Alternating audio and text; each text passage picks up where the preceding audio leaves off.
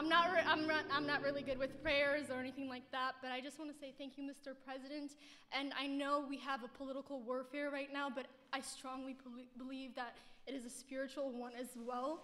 And I want to make sure that, I mean, I know that Americans are going to wake up and we're going to get back to looking to God instead of social media, and we're going to look back to Jesus, because Jesus saves, and this country was founded upon, the Constitution was built on godly principles, and we're going to fight for that. And I just want to encourage you guys to pray every single day for this nation.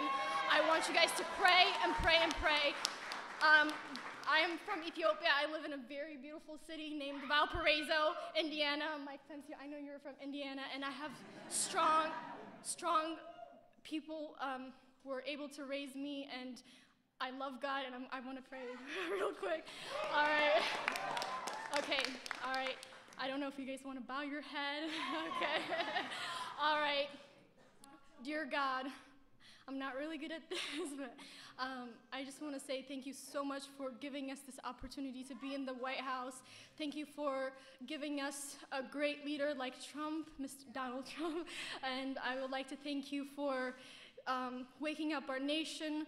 God, protect us. God, protect our president as he's going through so much right now, so much scrutiny.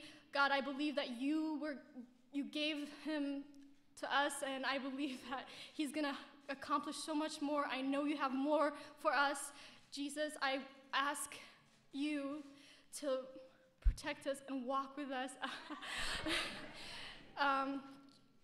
And in Jesus' name, the enemy tries to attack us every single day. He tries to discourage us, but he has no room. He has no room, no more.